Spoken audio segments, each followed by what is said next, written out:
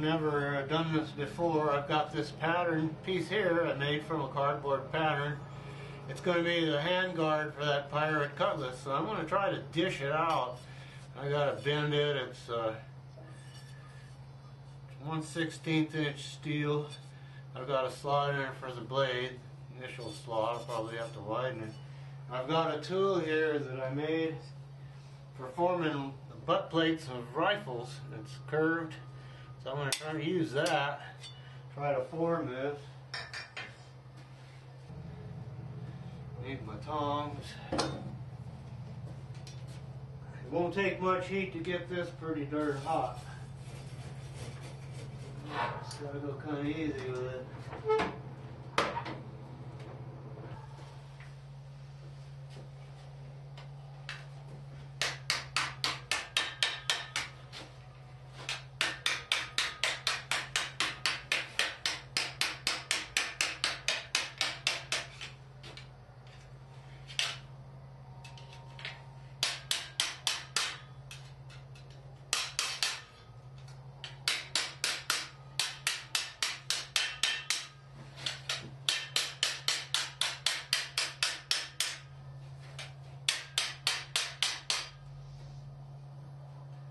It seems to be working. It's dishing it out nice. Gotta keep it hot though. It gets hot fast, it also cools fast with the thin tape. Gotta be careful I don't burn it. I think it's gonna work. The light hammer's the right one for this kind of work.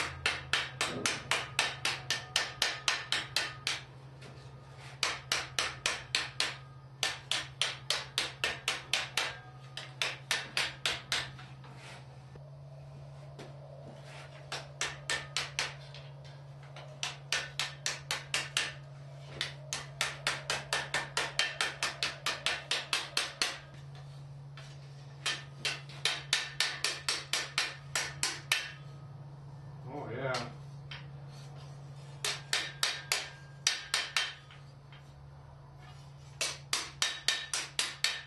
Oh, I like that. It doesn't show up real good, but it's dishing it right out. So maybe I can show it.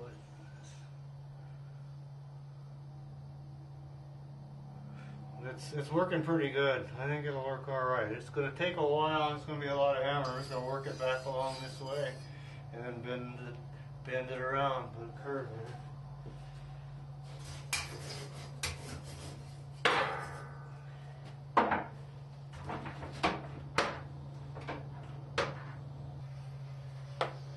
What I'm going to do now is put a curl on the end here. On this part, I'm going to curl it over like I did on those other wall hooks. Just make like a thing that would be on a sword. It would catch a blade so it wouldn't go over the top and get your arm. A little hook there that I've seen on some old pirate cutlasses that I've studied.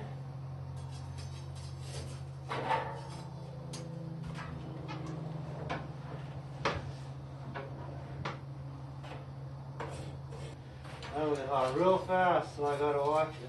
There it is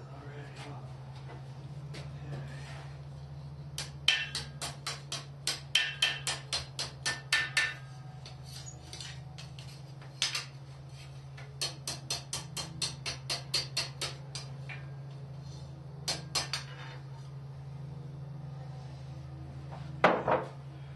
Getting there. A little more. It'll be a little bit bigger than the ones on the wall hooks.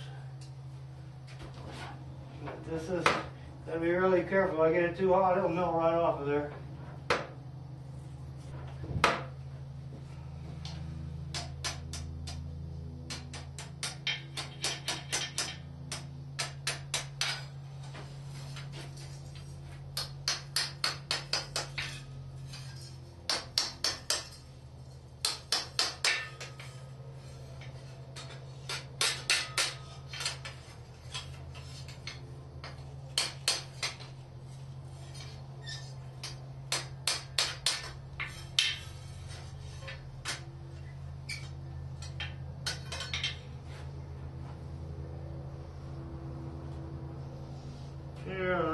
good.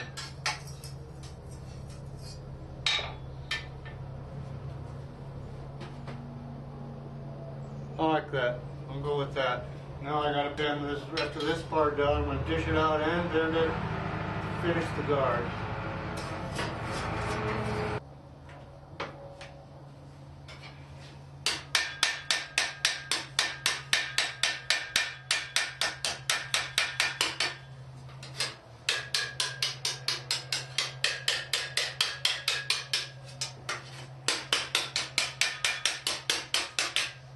Work it just a little bit at a time. I'll get my bend in there. Work it too much, too hard, fast, it'll kink, and I don't want it to do that. You gotta pound out your kinks. I'd rather just take it easy, not get kinks in it.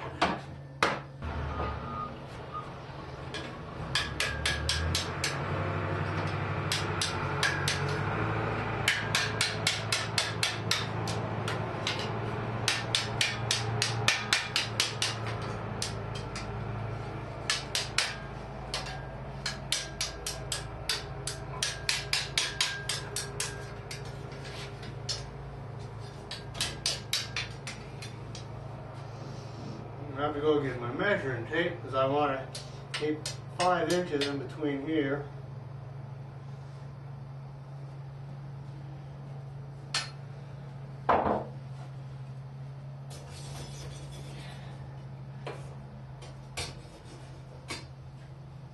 Shop's so new, I don't even have a measuring tape out here yet.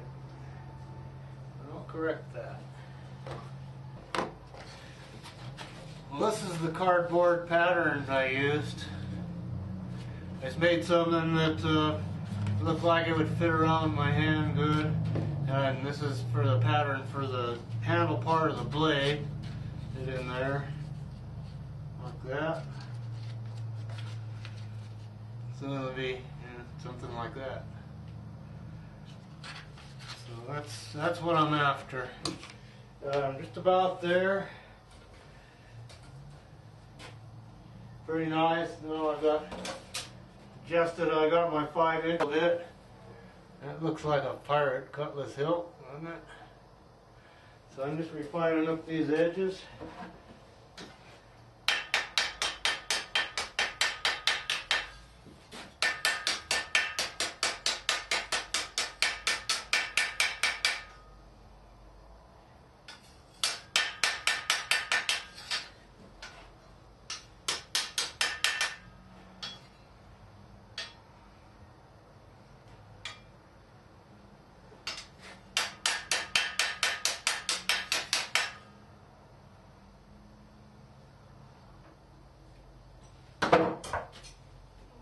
These parallel.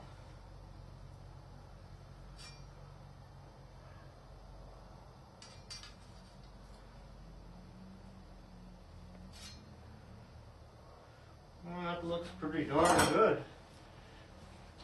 I think it's done.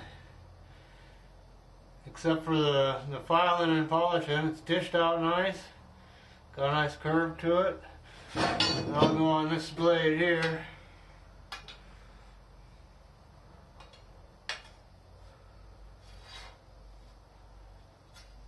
So yeah, I'm happy with it. Turned out pretty good. And that looks like a pirate cutlass hilt, if I ever saw one.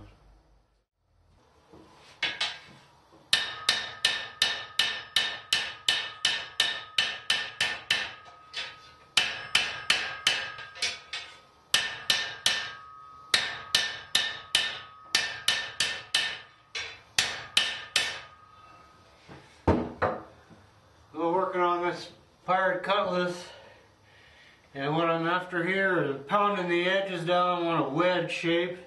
I want wider at the back and a little flat area, and then it's going to slope down to its edge.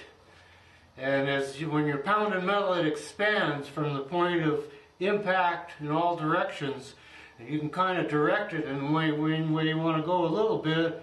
But as it expands, when I pound this edge, it's putting a curve in it. Now I might put too much curve in it, I might have to take some out from the anvil here. But what I'm doing is working it down, working this edge down. I got my point shape pretty much. I'll be grinding it to its final shape. I'm thinning it down on a little less than a 1/4 inch, between 3/16 and a 1/4 inch, and then I want to taper it out to a nice edge. I'll leave it flat on the end about at least a 1/16 of an inch so the metal won't burn. So I'm just heating her up and working her down and see if we can make this piece of steel look like a cutlass.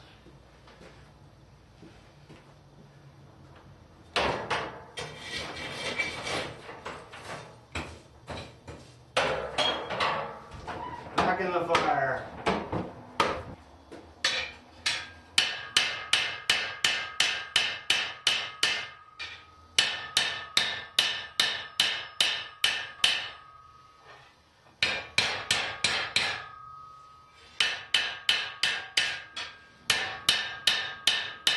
One section at a time. I've got to work this section to blend in with these two, and I can keep on working back along the blade. Back in the fire.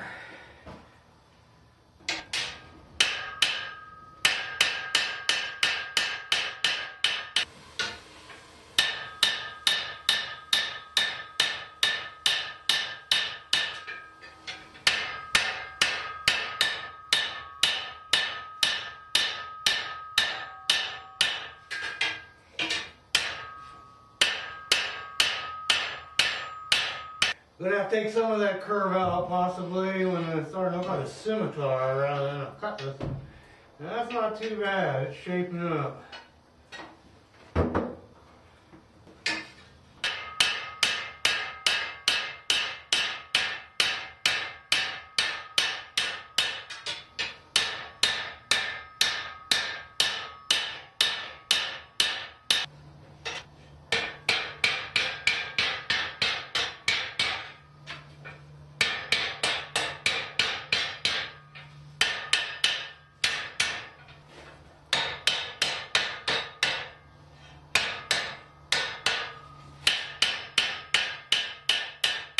So that's looking pretty good. Now I'm running into a situation here. I'm going as far as I can go without hitting the back of my drum here. So I'm going to have to, if we're doing swords, I'm going to have to cut a hole in the back so that this can stick through so that I can get to this part of the blade. So I knew I was going to have to do that. So that's about as far as I can go until I figure out. But that's shaping up to looking about like what I wanted. Starting to look like a cutlass. Well, I got the hole cut in the back of the forge so I can get them sword blades through there. Now let me forge the parts I couldn't reach before. I got this 50-gallon drum as a shroud and it works real well, except on a long blade I hit the back end of it, so now I got a hole there I can shove that blade on through and forge the rest of it. Got my wall hooks up.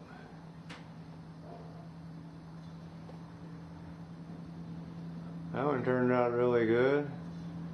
That one you can see I burned it a little bit there. Actually melted the metal. Doesn't bother mild steel too bad. But it's a good time to go into the heats that I'm using and the metal. When you start heating up a piece of steel in the forge, piece of unpolished steel, first thing you start seeing, it'll start glowing red. It'll start getting a dull red is what they call it when it first starts getting red. And you keep heating it and then it'll get brighter and brighter. It'll go into what they call a cherry red, which is actually a hardening color. And then it'll get into bright red, and then into orange, and then what we call the yellow forging heat, which is mostly what you see me working in, and which is the metal is about as soft as it's going to get for forging without burning the metal. And when you go on from there, they'll get white hot. And then you're approaching a welding heat where the metal's getting ready to melt. And if you pull it out of the forge and it looks like a sparkler and there's sparks coming off the metal before you start pounding it, then you're at your what they call a welding heat. And if it's a piece of carbon steel, that's actually your carbon leaving your steel, and it's altering the metallurgy of your steel. And you don't want to do that if it's something you're going to be wanting to temper, or if it's a carbon steel that you want for a sword or a knife blade. You don't want to chase your carbon out of it. A piece of mild steel, cold rolled or hot rolled mild steel, which is regular metal that you get, it doesn't really hurt it that much, except it'll make it look funny on the surface if the surface starts to melt. You could forge it, you could file it, but if you burn it, where you're actually melting the steel, it'll make it kind of porous, and it's not as strong as it was. Now, if you're welding two pieces together, forge welding, then you want it to be that welding heat with the sparks leaving, and you put both ends on the anvil and you pound the metal together, and then you forge it. When you forge it, you're compacting those grains of metal and you're hammering it back into one good solid piece of steel. But for our forging here, I don't want to get it that hot. I want to keep it at like our yellow forging heat. If you try to forge something at cherry red, you're going to wear yourself out, and you're going to find the metal doesn't shape very good. So you're up there in the orange and the yellow forging temperatures, but you're very close to white hot. And from white hot, you're very close to melting and changing your metal. And I've had the ends of these pieces of spring steel just melt right off if you leave them in there too long. So you got to watch your heat. And it's like I said, it's more critical if you're using carbon steel, and that's why I want to go into the metal I'm using for these sword blades. I'm using it's a spring steel. What I've got here, when I can get it, it's spring steel stock. It's what they use to make truck springs out of. It's never been made into a truck spring yet. It's untempered, unhardened, untempered, but it's really tough steel. And that's what I'm hammering these blades out of here, and that's what I use for my Bowie knives. And on the Bowie knives, this is a piece of spring steel also from that truck spring stock. Now I do harden and temper these. Now, I could do a whole video on heat treating, and I probably will, but just to touch on it for now, with the Bowie knives, you heat them up to a cherry red, because as you're doing your forging, your hammering, you're setting up a lot of stresses in the metal. And the metal, it bends, and you have to keep straightening it, so you get a lot of stresses in the metal. And the metal is in a soft state. It's annealed, because once you heat it up red hot and it cools slowly, it anneals it. The slower you cool it, the softer it'll get. So when you're ready to heat treat it and temper it, and harden and temper it, it's two separate operations. I'll heat this up cherry red, hold it there for a little while, all the stress relief, and I'll put it in oil. If you go into water, it makes it a little more brittle because it cools it quicker. And I like oil because it makes it a little tougher, not quite as hard, but it's a little tougher. You go into the oil with it, but then you're at your maximum hardness, and it's brittle. It can't break, and the sharp edge will chip. So the tempering process is actually drawing some of that hardness out. And what you have to do, since we don't have a temperature controlled oven, we just have a forge, or when I'm heat treating, I like to use a torch. Not as traditional, but you have more control and it does a better job. And you polish it up after you've heated it cherry red, gone into the oil. Polish it up so you can watch your tempering colors. And then I'll start at the back and along the spine. And you'll watch the colors change. And at first you'll start seeing like a straw yellow, which is a good edge for good color for an edge, because it'll be very hard. It'll hold an edge, but it's a little on the hard side. It'll tend to chip. And then it'll go into like a purple, and then it'll go into blue. Now, blue is spring temper. If you go above a blue, you'll start making it softer. So what I like to do is chase a blue heat the part that's the handle and the base of the blade, along the spine, keep that blue, and chase it down into like a brown, a purple, and then maybe a brown. I don't like to use straw yellow because it makes an edge that's easy to chip, and I find a purple or brown makes a really nice hard edge. It's not that hard to sharpen, and the blue along here will make a really springy blade, so there'll be less chance of breaking. But I can go into that in very much detail, but I like to do it when I have some blades to temper so I can actually show the operation in progress. On the swords, I do things a little different because of the size of them. To do a proper hardening and tempering, you'd have to bring the whole entire blade to cherry red at one time. And I can't do this in my small forge. And I can't do it really with a torch. You do get a lot of stresses set up in the blade from pounding, heating and pounding. So what I do with the swords is called normalizing.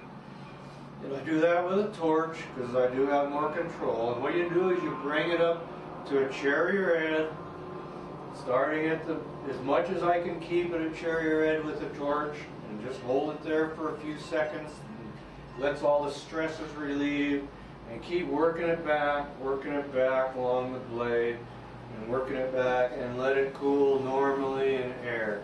And it makes what is called a normalized blade. And with this spring steel, that's going to be one tough blade. And I do that with my swords and with my throwing knives. Because when you do that, they won't break. It's really hard to break one of those blades. They'll bend before they'll break. This is my samurai sword. I made this several years ago, and it's out of spring steel. In fact, it's the matching piece to this Cutlass blade. I actually cut this piece of 2.5-inch wide spring steel down the middle with a hacksaw in my spare time. It took me a couple of weeks. But this is normal. I did it with a torch. And I've used this to chop firewood and to shape timbers. It's very, very strong and springy, and it's really a good blade. It holds an edge fairly well. Probably not as good as it would if it was hardened and tempered, but it's a really tough blade, and it's been a really good sword. It's done everything I've ever asked the sword to do, which has been chop firewood and shape timbers. So that's what the process I'm going to use on these two other sword blades I'm building here. These are old truck springs. It's good stuff. You got to be kind of careful with it, because sometimes if you'll get a fatigued spring, it can crack when you're hardening it, if you're going to harden it. If you're not going to harden it, it's probably alright. Usually what I'll do is I'll take a sample of the leaf, if I have any doubts about it, and heat it up cherry red and throw it in water and see if it cracks. And if it cracks, then I won't use anything from that leaf. So the one here is broken. And that's a suspect leaf. That could have fatigue. I've made some really good knives out of old files. But now we're talking about a high carbon content steel. Really critical if it's heat treating. It can make a really brittle knife. You have to draw a good temper out on it, but it'll also hold an edge like crazy. And it'll make a really good hard knife. Probably not recommended for a throwing knife or chopping firewood, but for a carving knife or a skinning knife, you just can't beat it. It's really good steel with kind of a high carbon content. So it's very brittle right after you harden it, so you have to draw a temper on it, polish it out, draw a temper on it, and at least to a straw yellow or hotter, and you'll have a really good knife. Be a little harder to sharpen than the spring steel, but it'll hold the edge a little bit longer.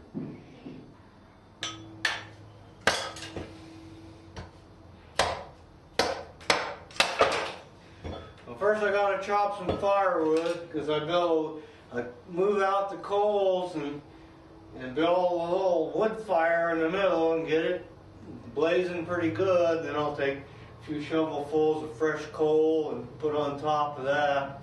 And then once I get that blaze going pretty good, then I can rake in those puffed up cinders of coke in from the sides, and then I'll get my good fire. So I'm going to start out building a wood fire right in the middle of right over the air vent. And I also got this thing here, and when it's hot, you gotta make sure you use a good glove. And I've got a thing on the bottom of my forge I can open up to let out all the ash and stuff, and there's a plate in there in the bottom of that truck brake drum with slots in it. And so I got a tool here, maybe eventually be a knife blade, and I use that to clear out those slots, because the fine stuff will get down there and it'll plug up the slots and air won't get through. So every once in a while you have to do that until you get your big puffed up cinders, and when they're laying down in there, they'll let the air come up through, and then it'll get that coal really hot, and then you can get some metal hot. So right now, I gotta chop some wood and build me a fire. My good old axe made out of water pipe and truck spring. Works really good.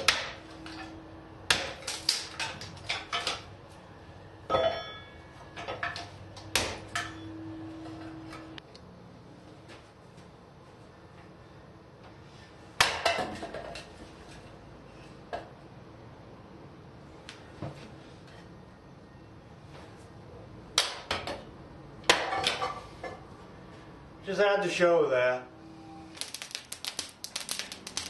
Yeah, that ought to get her going.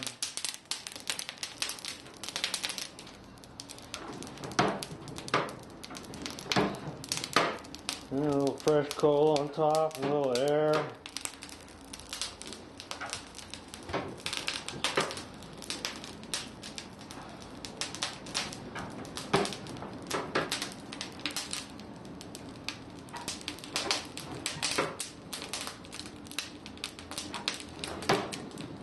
My passage is nice and clear now, so I can get plenty of air through there. Oh yeah. Yeah, that's getting hot. I'm gonna have a fire going here. I made this piece to cover up the hole in the back there. You can't see it much now. For when I'm not forging swords, I'll just put this on the inside and it'll cover up that hole so my coals won't go out the back. I'll probably lose some coals out the back. Not much coming out now. It'll just drop down here on the ground. I got a dirt floor in the blacksmith shop. No, I probably won't lose too much out there, but let that blade pass through so I can get the part I'm wanting to form in the middle of the fire. And it's the only way I can forge a blade longer than a foot long. Now I'm getting a good bed of coals. And the flames will die down. Coals will start to glow. I'll start using water to concentrate my heat in the center. And pretty soon she'll be ready to put a piece of metal in it. And I got that Cutlass blade in there, so I can start forging from where I left off. And start hammering this blade out. Now what I'm going to do is forge it out. This blade I'm going to make about 24 inches long. With my research on most cutlasses, they vary from like 21 inches to 26 inches. A cutlass was a shorter blade, a very fast blade used for fighting in close quarters, like on a ship deck, or Henry Morgan used them pretty well in the streets of Panama and Portobello. But they were for close infighting, working really fast, and cutting and slashing and stabbing and all the things you do with a sword. So anyway, this one's going to wind up being about 24 inches long. That's what my samurai sword is, and it's a really nice length. Every bladed weapon is a compromise. You know, one particular blade is perfect for everything, but they're different blades for different types of work. And this one right here is going to be a pirate cutlass for that type of work. Okay, it's starting to come up to heat. Now this is kind of a dull red heat. It's maybe right in the middle there, it's getting to be cherry red. So I'm approaching my temperature. Go a little higher than that. I'll show you what cherry red looks like. It's when it's starting to get bright.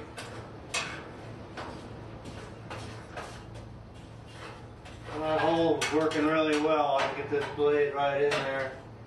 The parts I want to forge. Okay, this is like a cherry red.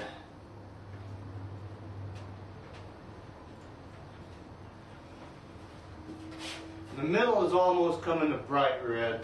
And from there it'll go into my yellow forging heat, which is where the metal works the best.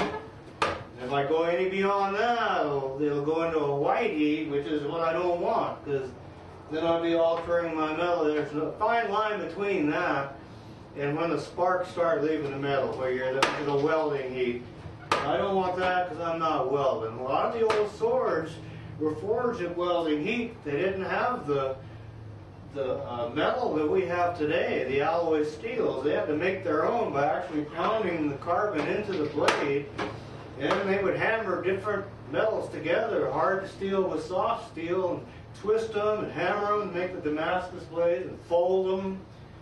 And they had to make their own alloys that way, where we can get this truck spraying there. Now, there's my yellow forging heat. That's what I want. Nice.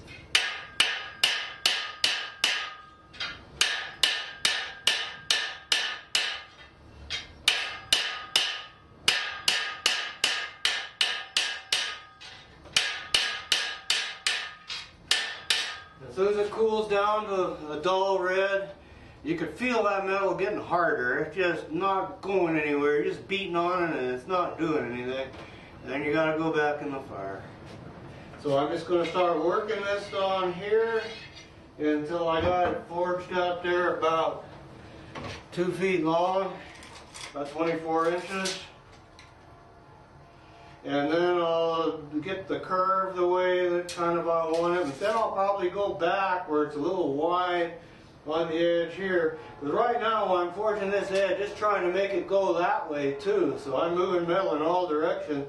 So once I get it all forged out the length that I want, about like this is, I'll probably go back over this edge and so I can thin this edge out a little bit. Because anything I can hammer out saves time grinding, and I'd rather hammer than grind actually. So then I'll work it back and I'll refine my curve till it's what I want. Alright, and then I'll probably thin the handle area out a little bit, and then I'll be ready for grinding. So right now it's back in the fire for more hammering, and I can work that out. Some of my coal's coming out the back. That's alright, I can always shovel it back in and back to heating and beating. Oh, this is fun. I love this stuff.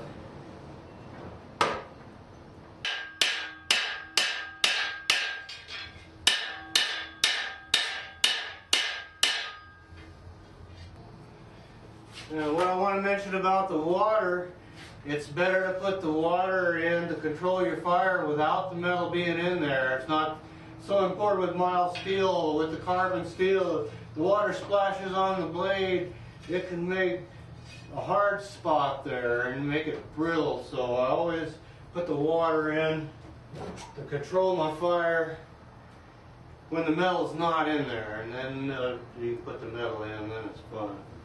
Starting to get a little bigger than I want it. I want to keep it concentrated right in the middle over the air hole, otherwise I'm just wasting coal. Also, I remember to use my glove. The thing's going to start getting pretty hot. If I don't use my glove, I'll be noticing it.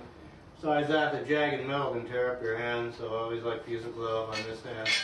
My hammer hand, no, I gotta feel what the hammer's doing.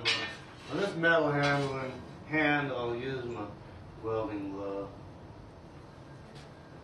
Well, it's coming along. I was losing some of my coals out there, so I just put this pin for it to fall in, and I just scoop them up with my shovel and shove them back in. So I'm working my way down that blade.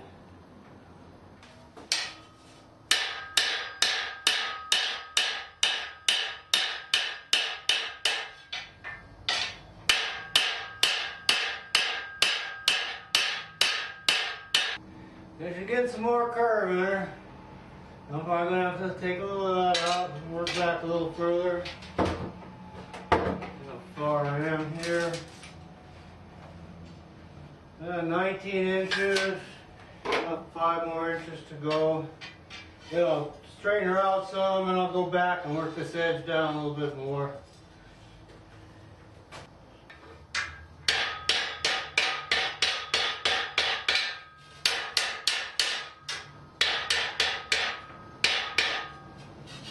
Also got to straighten it sideways.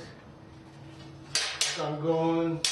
If you sight down an old hand forged blade, you'll see waviness in it.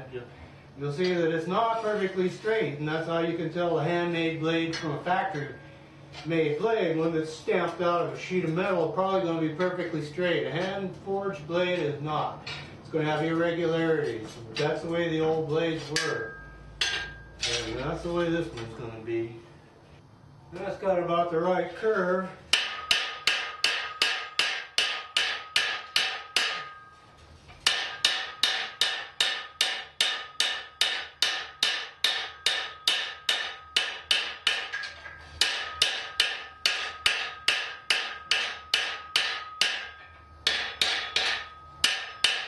Now I'm going back and refining my edge, thinning it down,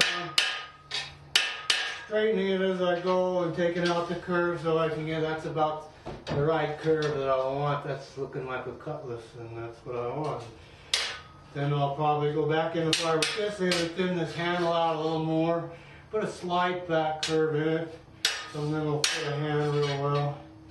And this blade is just about where I want it, just about ready for grinding. That's coming out really nice. I really like it. A little more heat and hammering, and it'll be there. Okay, well, this thing got awful hot, so I'm cooling the handle area down with a little water. That's okay to do because it's not red hot here. It's just getting too warm to hang on to. So then what I'm doing now is working my way down the blade, thinning out the edge and thinning the back part of the blade also, and straightening it as I go. And I'm doing the final hammering on this blade. And when I do the handle part, I'm going to have to let it cool down. I don't want to cool it with water because it's carbon steel, so I'm going to have to let this thing cool off so I can hold on to the other end and thin out the handle area and forge it to the shape that I want. And then this blade will be ready for grinding, so I'm almost done hammering on this thing. But it's shaping up pretty darn good. This is one way to see if you got an even curve in the blade. Run it along the anvil. Where the gap gets bigger, you got more curve. So that's pretty good. Right there is a little more than what I got there. So there's one spot right in the middle of the blade where I need to take a little curve out, right there. But other than that, it's shaping up. It's doing pretty good. Pretty straight. Got the right curve what I want in it. So I got a little more curve. If it doesn't have an even curve on it, it can be hard to get out of the scabbard. So I want not a lot of curve, but a nice even curve. So I'm just about there. I'll take a little bit more out right in the middle, and then it'll be right where I want it. Okay, this blade is pretty much finished forging. I got the curve I want in it, and it's pretty straight. I run it in and out of the fire after I was done hammering to kind of give it an initial normalizing and try to get as much of the blade red hot at the same time as I could. I didn't film it because it makes such a terrible sound running in and out through that drum.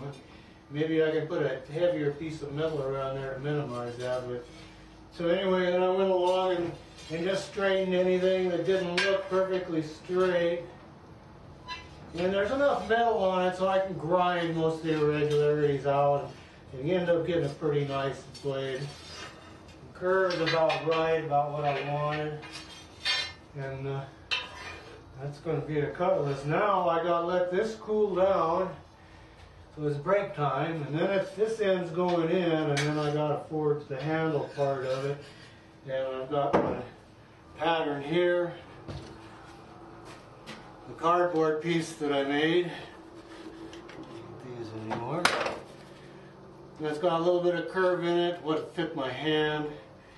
And then I just got to hammer that in, thin it down a little bit, and leave enough metal so that I can grind it to final shape with my actual hand. And then get the angle of the handle to the blade where it's what I want.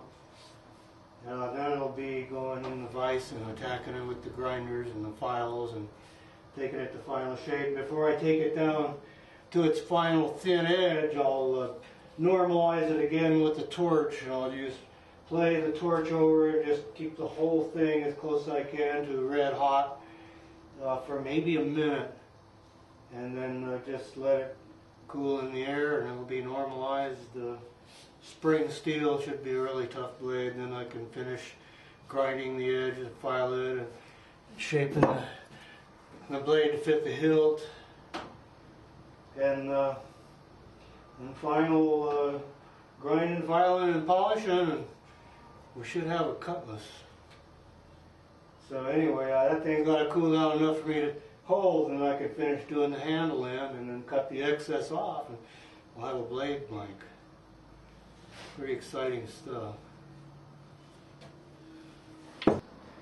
Well, she's cooled down enough. Now I got the handle in the fire, so I'm going to forge that area, and then this blade will be basically finished forging. There'll be a lot of grinding and filing on it, but I'm really liking the way it turned out.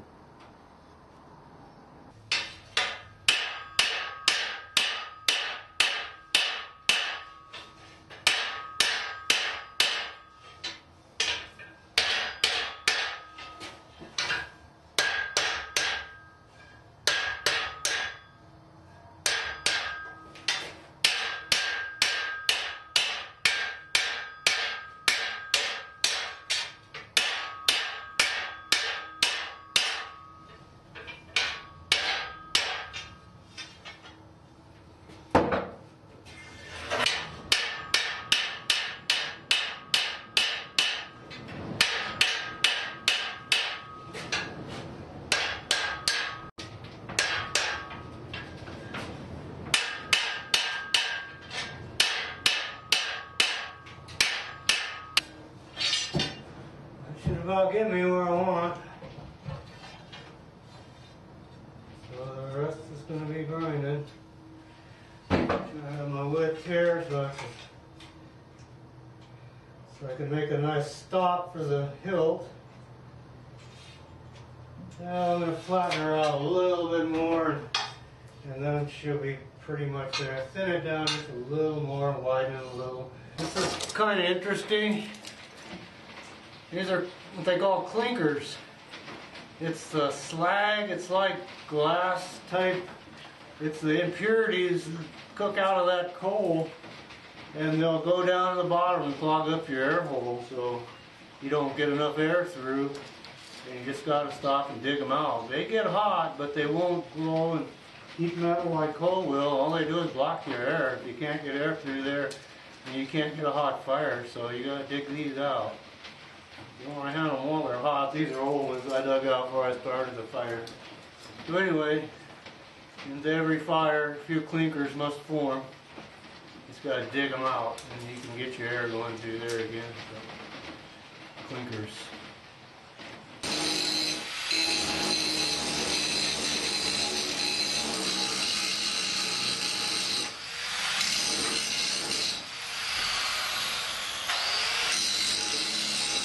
So I'm grinding the profile of my blade and taking out those humps and bumps and smoothing it out, and I'm going to get the actual profile that I want on this blade.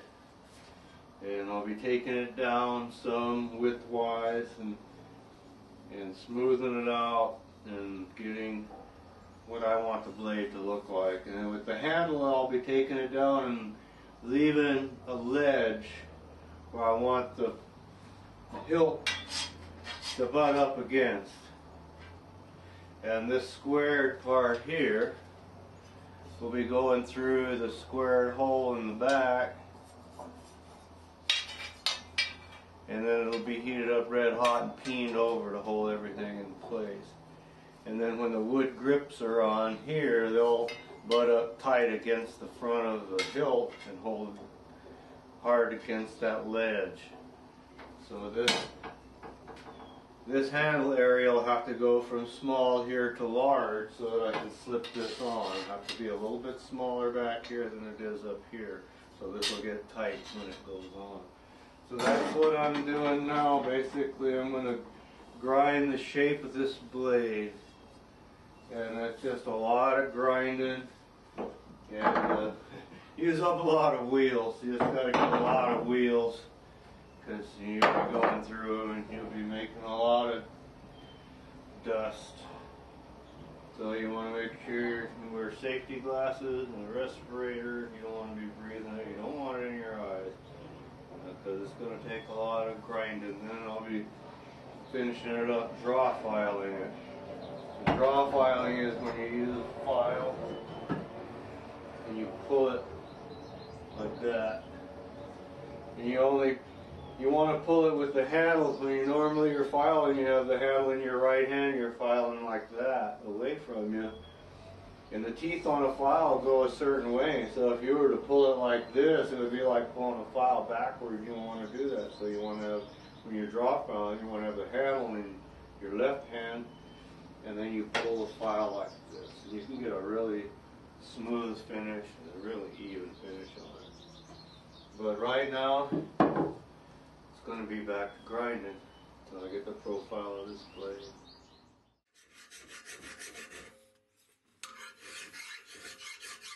Got the handguard fitted to my Cutlass now.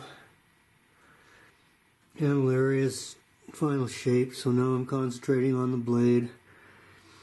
I'm going to do the profile first, grind the top and grind the bottom. I'm going to thin it down some edgewise, and then I got to thin it way down sideways. Lighten it up a little bit. I'm thinking of grinding in a fuller into it. Never done that before, so what the heck. Maybe I'll try. I got the top almost profile. I'm going to make a nice smooth curve there, and then do the blade. I'm going to have it about 1 inch and 3/8 thick, 1 1/4 and 1 3/8. We're making these handle pieces out of walnut, the same walnut as what the gun stocks are made out of. I've fitted this end into the front of the handguard and clamped it on there, drilled the holes. First I drill holes through the blade here, and then I clamp each handle on and drill through from the inside. And I've got the countersunk screw heads there, and then the nuts embedded in the wood. I'll set them in a little deeper, the way I usually make my handle. So now I'm filing these edges down to the blade, and then I'll file this so that clears the back part of the guard, and then round them off, and these will pretty much be done. Taking this down to the metal.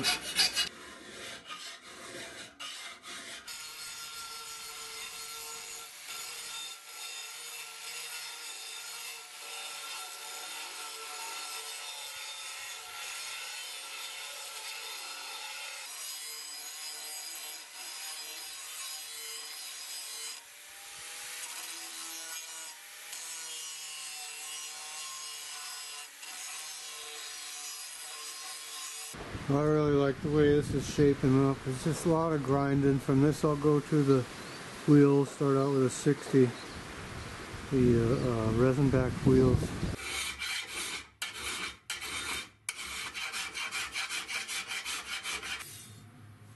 Taking the grinding marks off.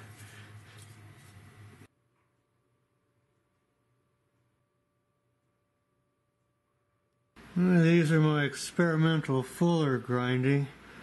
The one on the bottom is really ragged. I tried to do that with the 4.5 inch disc, and it's just really hard to keep it straight. The one on top, I did with my Dremel tool with these little sanding discs on them. I'll have to buy maybe a couple of packages of those drums, little sanding drums, but it does a pretty nice job.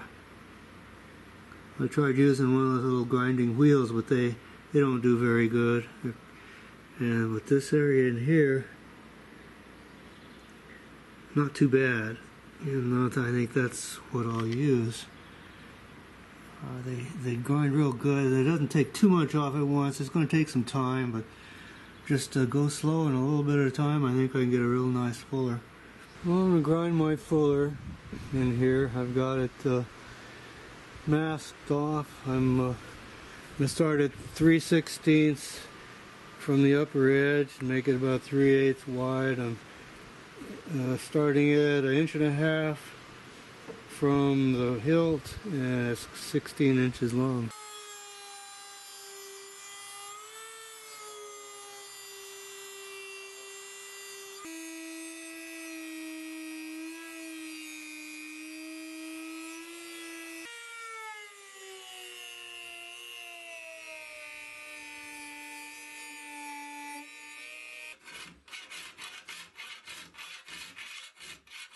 Yeah, the Dremel tool did pretty good.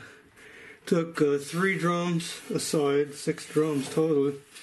I made this modified rat tail file. So yeah, I'm liking it. I got a fuller. I wasn't sure I was gonna get a fuller, but I got one.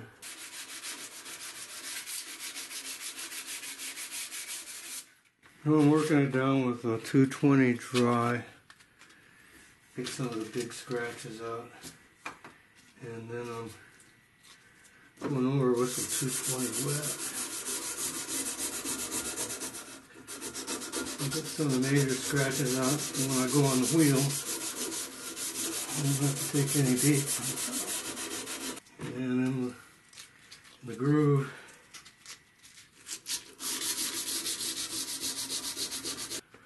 We've had the hilt on the wheel.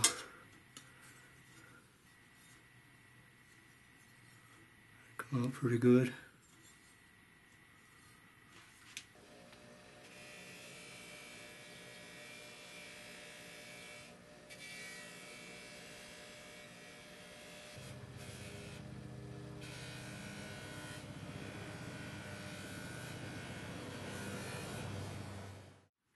I'm making a wooden scabbard for the Cutlass. This is 1/4 inch plywood, as the blade is. It started out as 1/4 inch thick. It's a little thinner than that now.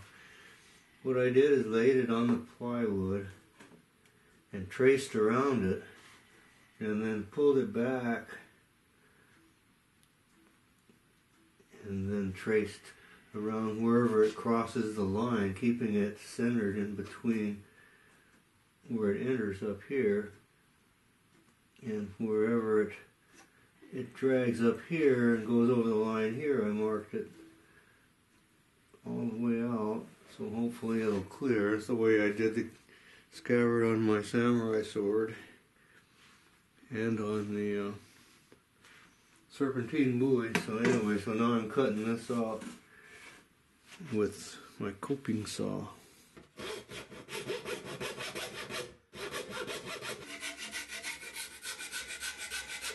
I need to relieve any high spots. Looks like it'll go in pretty good. Yeah,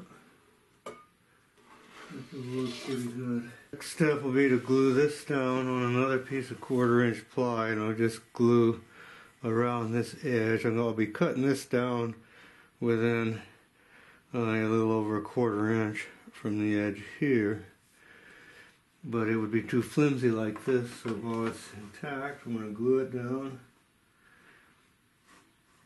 on this other piece of 1/4 inch plywood.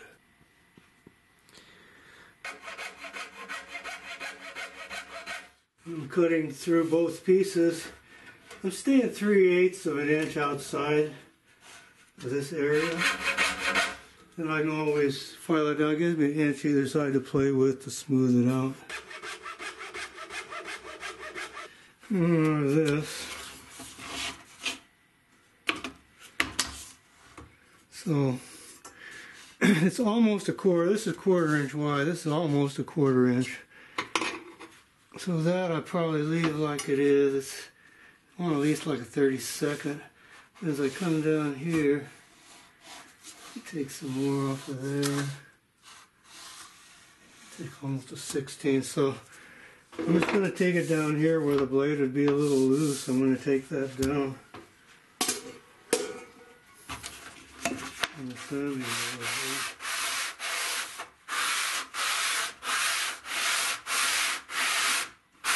Good old hillbilly belt sander.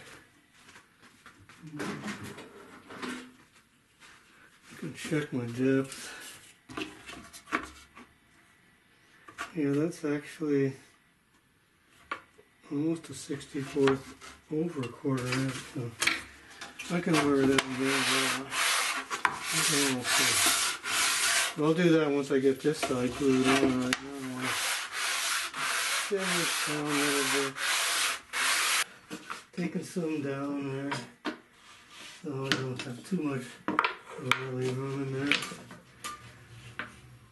So the next thing I'm going to do is glue this down to here. To cut that out. I'm going to do that with epoxy resin. I'm going to coat this all inside here. Soak this down real good with resin. Resin you see there, then resin this area here. And then I'm going to use the resin to glue this on there with. I'll clamp that up. Then when I cut that out, I'll have the basic plywood scabbard, and then I'm going to take it down, smooth it up, round it off real good, and then fiberglass it with resin and cloth. Looks like it's going to work pretty good. The resin caused it to tighten up some, so it's not real round. Yeah, that should work. Now I just got to cut it out.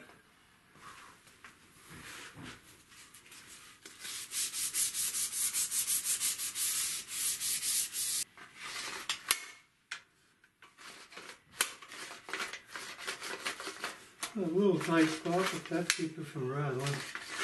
Eventually work itself out.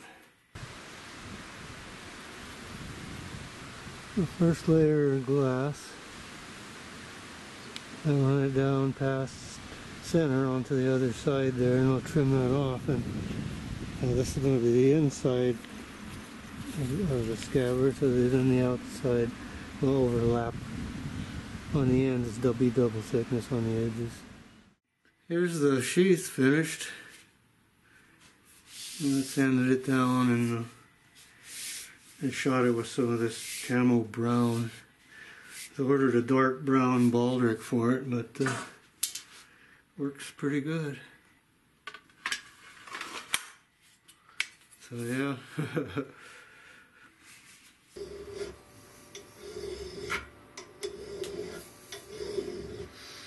I've got a brass 3/8 to 1/2 inch bell reducer, and I'm going to make it into a pommel for my cutlass. I decided to put a pommel on it and help it with its balance.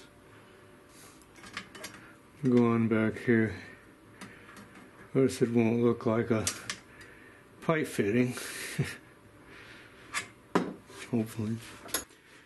This is my pommel finished.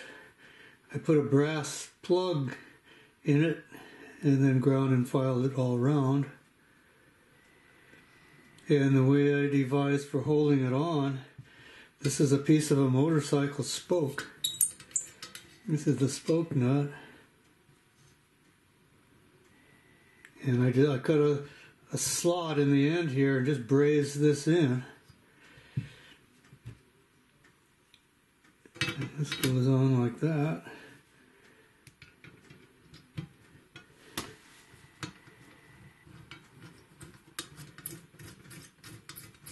As I have this full width tang here,